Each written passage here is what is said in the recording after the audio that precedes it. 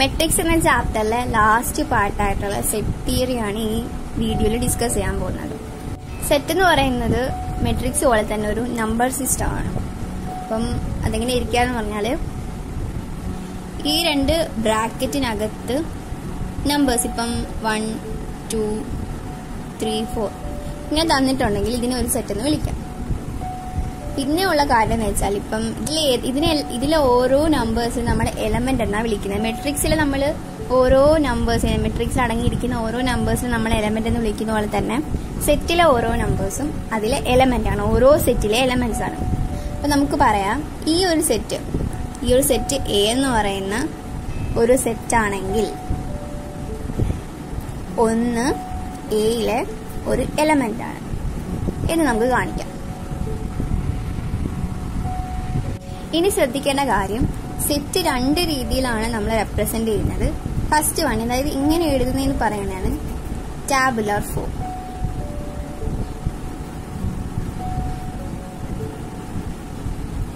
ഈ second one ആണ് set builder form.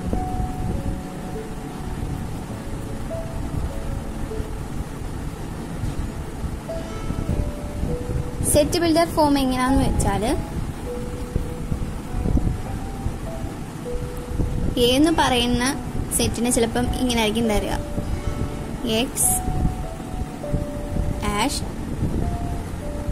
X is an odd integer less than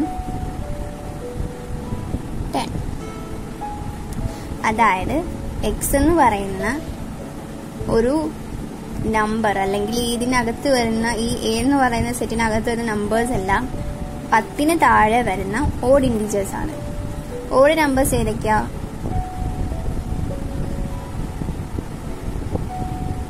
1, 3, 5, 7, 9.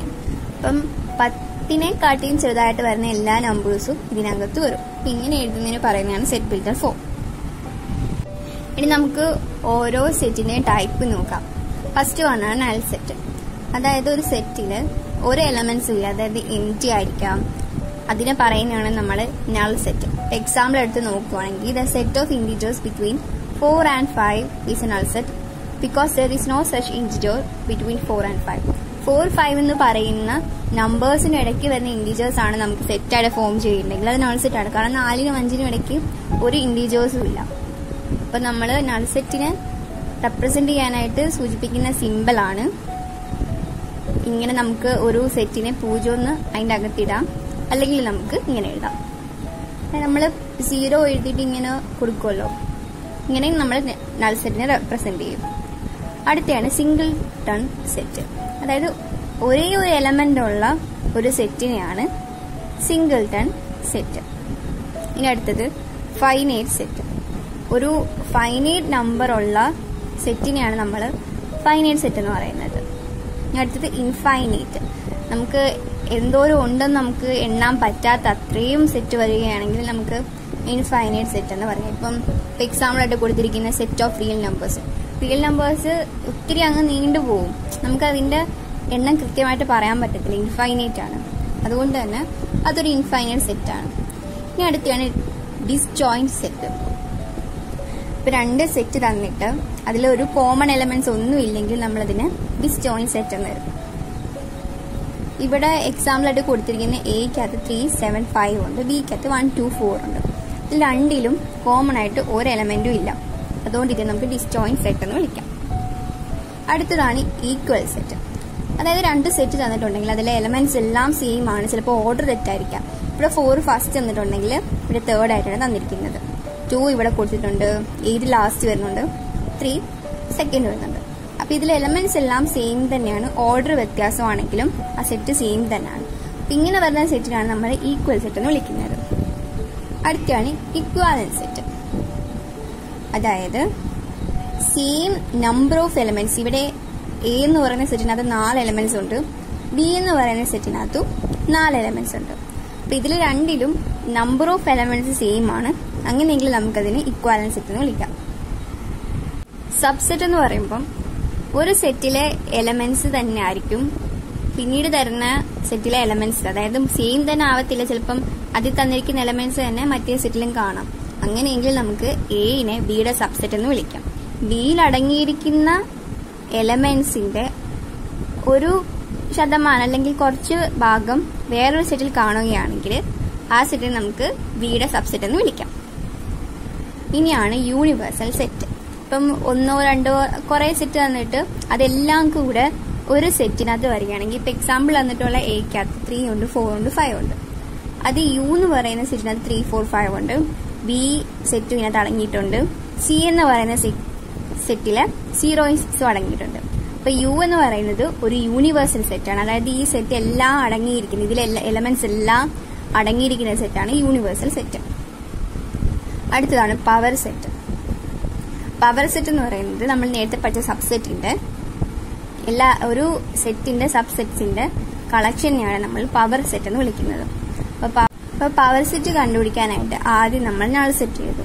പിന്നെ ആദ്യത്തെ എലമെന്റ് എക്സ് എഴുതും, രണ്ടാമത്തെ എലമെന്റ് വൈ കൊണ്ടൊരു സെറ്റ് നമുക്ക് ഫോം ചെയ്യാം, പിന്നെ എക്സ് വൈ എന്നും പറഞ്ഞിട്ടൊരു സെറ്റ് ഫോം ചെയ്യാം. അതായത് ഇതിലെ എലമെന്റ്സ് വെച്ചിട്ട് നമുക്ക് എന്തോരം സെറ്റ് ഫോം ചെയ്യാം, അതിനെ എല്ലാത്തിനെയും കൂടെ കളക്ട് ചെയ്ത് ഫോം ചെയ്യുന്ന ഒരു സെറ്റാണ് പവർ സെറ്റ്. അടുത്തയാണ് complement set.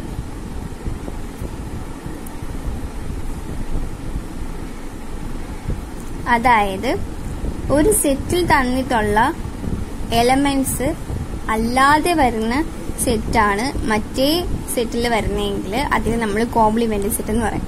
ഇവിടെ എക്സാമ്പിൾ ആയിട്ട് സെറ്റ് എയിൽ നമുക്ക് എല്ലാം പോസിറ്റീവ് നമ്പേഴ്സ് ആണ് തന്നിരിക്കുന്നത്. പിന്നെ സെറ്റ് എ ഡാഷില് എല്ലാം നെഗറ്റീവ് നമ്പേഴ്സ് ആണ് തന്നിരിക്കുന്നതെങ്കിൽ സെറ്റ് എ ഡാഷ് എന്ന് പറയുന്നത് കോംപ്ലിമെന്റ് സെറ്റാണ്. ഇനി നമുക്ക് ഓപ്പറേഷൻ ഓഫ് സെറ്റ് നോക്കാം. അപ്പം ആദ്യം നമുക്ക് യൂണിയൻ ഓഫ് സെറ്റ് എങ്ങനെ കാണുന്നതെന്ന് നോക്കാം. 2 or 2-ലധികമോ സെറ്റ് തന്നിട്ട് നമ്മളോട് യൂണിയൻ കാണാനാണ് പറയുന്നതെങ്കിൽ ഈ 2 സെറ്റും കൂടെ ഒരുമിച്ച് എഴുതി വെക്കാം. ഇപ്പൊ യൂണിയന്റെ ഫസ്റ്റ് ലെറ്റർ എന്ന് പറയുന്നത് യു അല്ലേ. അപ്പം അതൊരു പാത്രമായിട്ട് സങ്കല്പിക്കുകയാണെങ്കിൽ എല്ലാം കൂടെ അതിനകത്ത് വന്ന് നമ്മൾ ഇടുക. ഇതിലുള്ള എല്ലാ എലമെന്റ്സും നമുക്ക് എഴുതാം. അപ്പം യൂണിയൻ ഓഫ് സെറ്റ് കാണാനായിട്ട് എ എഴുതിയിട്ട് എ യൂണിയൻ ഇങ്ങനെയാണ് എഴുതുന്നത്, എ യൂണിയൻ ബി. എന്നിട്ട് നമ്മൾ സെറ്റിന്റെ ചിഹ്നം ഇടും, ആ ബ്രാക്കറ്റ് ഇട്ടിട്ട് ഇതെല്ലാം കൂടെ നമുക്ക് മിക്സ് ചെയ്താം. 1, 2, 3. 3 ഓൾറെഡി എ എന്ന് പറയുന്ന സെറ്റ് നമ്മൾ എടുത്തു, അപ്പൊ ബി ഇനി എടുക്കേണ്ട കാര്യമില്ല. ഇനി 4, 5 ഇതാണ് എ യൂണിയൻ ബി. സംശയം വരുവാണെങ്കിൽ ഈ ഇതൊരു പാത്രം അല്ലെങ്കിൽ ഒരു വായായിട്ട് സങ്കല്പിച്ചിട്ട് എല്ലാ സെറ്റിലെ എലമെന്റ്സിനെ അതിലേക്ക് ഇടുന്നതായിട്ട് കരുതുക. ഇനി ഇന്റർസെക്ഷൻ നോക്കുവാണെങ്കിൽ നേരെ തിരിച്ച് ചെയ്ത് എല്ലാം കൂടി ഇടുന്നതിന് പകരം ഈ 2 സെറ്റിലും കോമൺ ആയിട്ട് വരുന്ന നമ്പേഴ്സ് വെച്ചിട്ടാണ് ഇന്റർസെക്ഷൻ ചെയ്യുമ്പോൾ വരുന്ന സെറ്റ് ഫോം ചെയ്യുന്നത്. ഇന്റർസെക്ഷൻ ആണെങ്കിൽ നേരെ തിരിച്ചിടണം.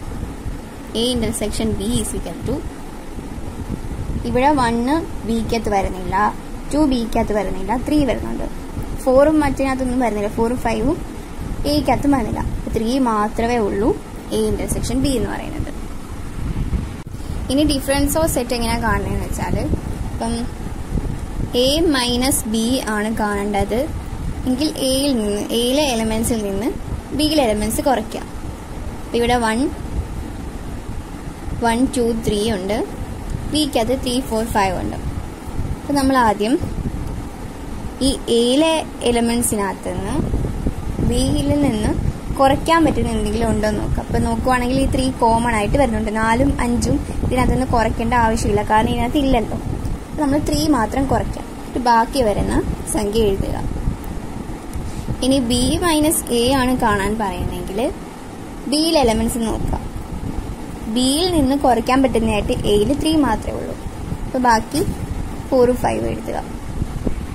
ഇനി നമുക്ക് വെൻ ഡയഗ്രാം നോക്കാം.